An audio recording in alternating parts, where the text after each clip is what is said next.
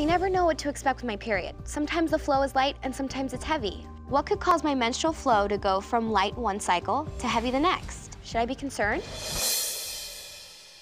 That is a fantastic. I love talking about this with my young girls.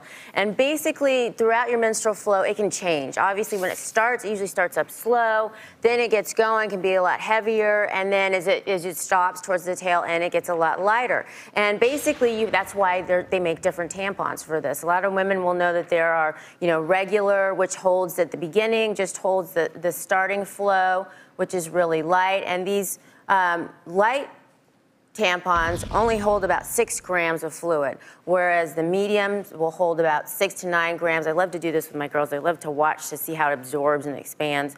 And then when it's really going and it's really heavy, like towards the middle, or if you're exercising a lot, then you can do your ultra, your super ultra, and they hold up to 12 to 18 grams. And I absolutely love the companies who package all these different varieties for basically one cycle.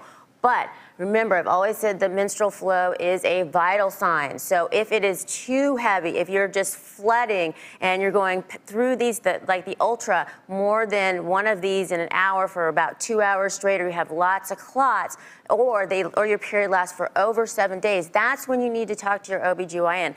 Severe cramps and pain during your period, that's actually a different subject. What we're talking about is heavy flow, which we call menorrhagia in medical terms. Thank you for the 101 on tampons.